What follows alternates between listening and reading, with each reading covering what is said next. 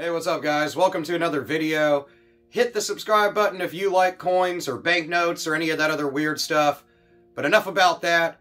In this video, I want to talk about the most valuable baseball card, or really sports card, ever sold for $12.6 million.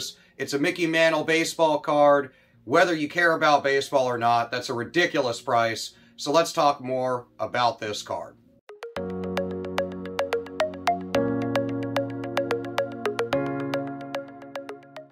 So if you're a fellow sports fan or collectibles fan like me, then you will be amazed at the prices that we're seeing for sports cards and collectibles.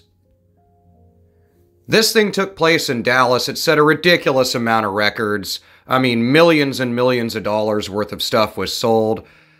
Just to hit a few of the really ridiculous highlights that were sold here, I think it'll get you excited if you're not even a baseball fan, because a lot of these names are just so big, both historically and for the sport itself.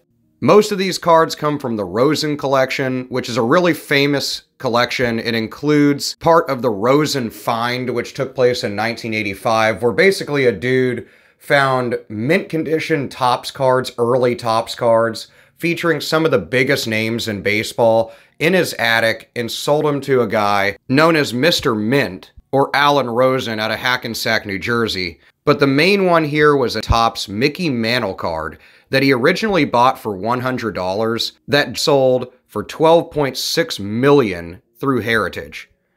Now this thing is the finest example of a Mickey Mantle card, especially from this series, but also just early examples of Mickey Mantle cards. It's mint plus 9.5 grade, definitely adds to the massive value for this thing, as it's considered mint. It remains the most valuable sports card ever sold at auction. It just smashes records. I think the last one that held the record was around $8 million. But this thing is ridiculously cool. What's crazy is Heritage Auction is going to be beginning the year this year, later this month in January, selling another 1952 Topps Mickey Mantle, but that one's near mint 8, and a little bit different of a card that they think is going to sell for around 800 grand, and not the almost $13 million this one did.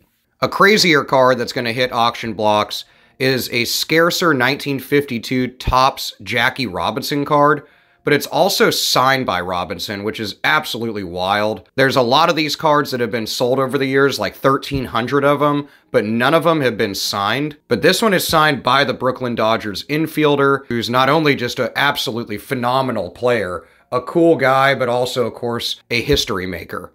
It's a good plus 3.5 grade from PSA, so it's not crazy high condition. However, they expect this card to sell for hundreds of thousands of dollars. Another really awesome card is in the basketball vein, and it's a 1957 Bill Russell card. This thing is really cool, and they expect it to sell for a couple $1,000s. It's also autographed by Bill Russell.